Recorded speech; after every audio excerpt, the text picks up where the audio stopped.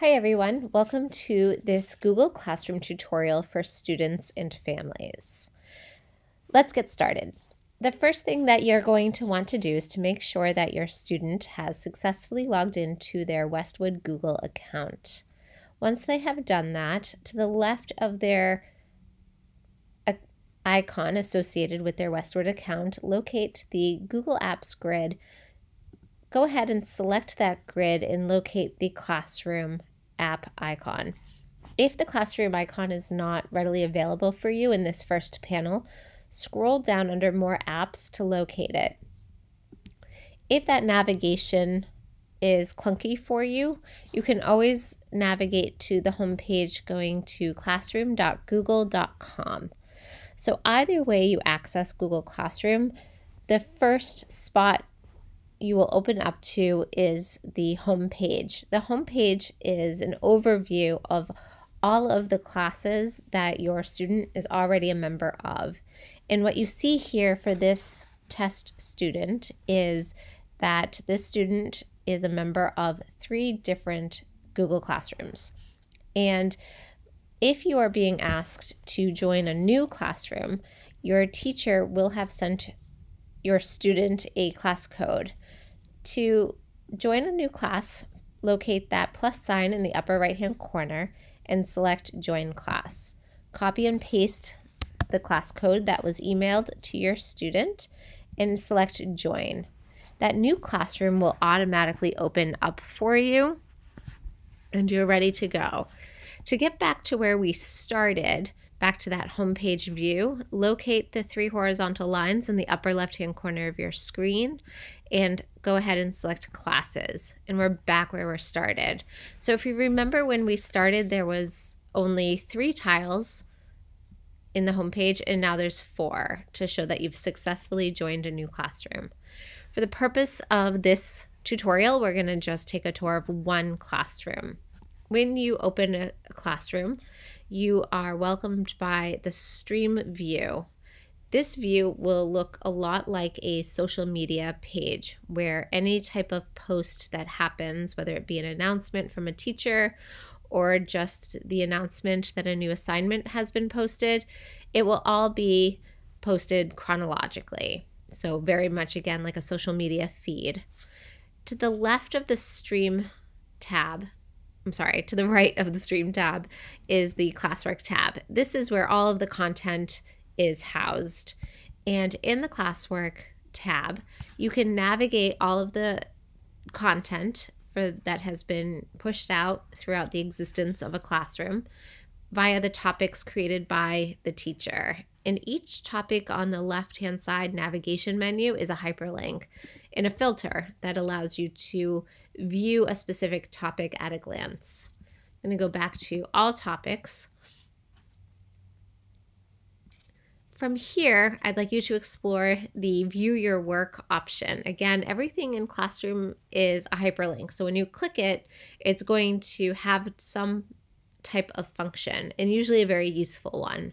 So when I select View Your Work here, what happens is that I am brought to a page that lists all of the assignments that have been assigned in this classroom in reverse chronological order, the title of the assignment, the date that the assignment was due, and the assignment's status. Is it turned in or missing? For this student, again, it's a test student, you can see that everything is missing with the exception of 3 assignments that have been marked as both turned in but turned in late based upon the due date. Now, if you would like to complete an assignment from this view, again, everything is a link. So go ahead and select the title of an assignment, view that assignment's details, and you're brought back to the nitty-gritty details of an assignment. I'm going to go back to the Classwork tab view, and in addition to the functionality of viewing your work in one place, you can also select Google Calendar and see the due dates that are associated with assignments that have been pushed out in this existing class, as well as view the work that your student has submitted to Classroom in a Class Drive folder. So if you click the Class Drive folder, a new tab will open to Google Drive, and you will see that this student's folder has 3 assignments that have been submitted, because if you remember, only 3 were turned in and the rest were missing.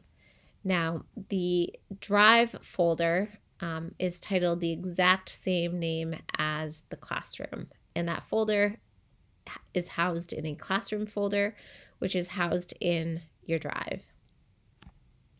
Back over to the Classwork tab of Google Classroom. If you are ready to complete an assignment, go ahead and select an assignment.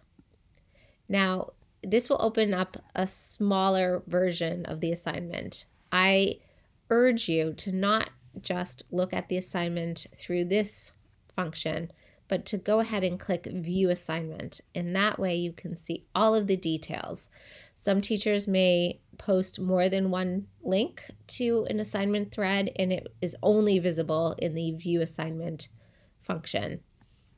If that teacher has asked you to complete an assignment by adding or creating a document, you can do so by selecting the plus add or create function, and you can add a document directly from Google Drive. You can add a link from the web, you can add a file, but you can also, and this is very helpful, create a brand new doc, slide, sheets, or drawings. And what is very helpful about starting a new document, if necessary, using the create function is that when you do so, the document that's created is automatically titled the same title as the assignment and appended with your student's name.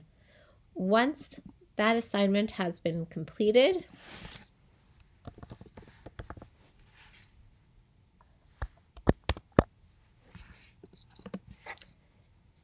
you can make sure that everything is looking spectacular, and on your student's end, they have this nifty turn in function in the upper right hand corner.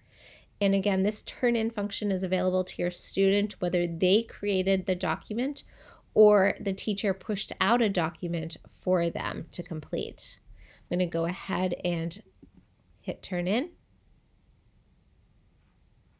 and you will see it will prompt me one more time.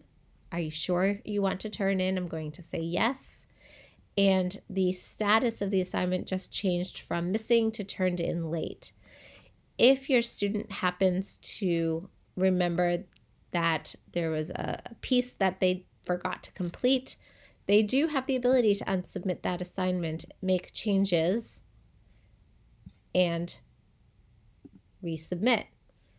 Now, important for students and families alike to know is that a teacher is very privy to submission timestamps and how many times a student may unsubmit and resubmit a document. So everything is tracked. All activity is tracked here. Now, to get back to the Classwork tab of this classroom, you can now see that the student has successfully completed task 2A, and notice that there is a color differentiation here between completed assignments and incomplete assignments.